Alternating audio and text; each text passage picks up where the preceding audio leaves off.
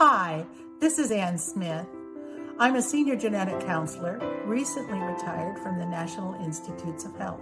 I'm speaking to you today from my living room at my home in Winchester, Virginia. I've been working with individuals with Smith-Magenis syndrome and their families since 1982, when I described 2 children with the then new deletion 17p11.2.